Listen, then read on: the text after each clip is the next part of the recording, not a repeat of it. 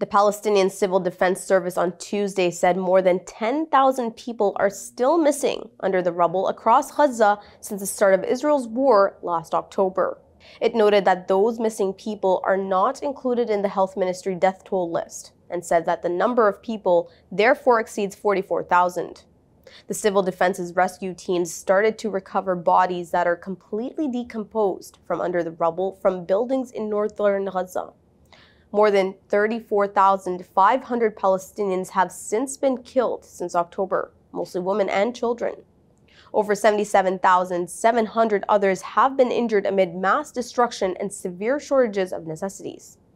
Vast swaths of Gaza lay in ruins, and 85% of the enclave's population has been pushed into internal displacement amid a crippling blockade of food, clean water, and medicine, according to the United Nations. Israel stands accused of genocide at the International Court of Justice. An interim ruling in January ordered Tel Aviv to stop genocidal acts and take measures to guarantee that humanitarian assistance is provided to the civilians in Gaza.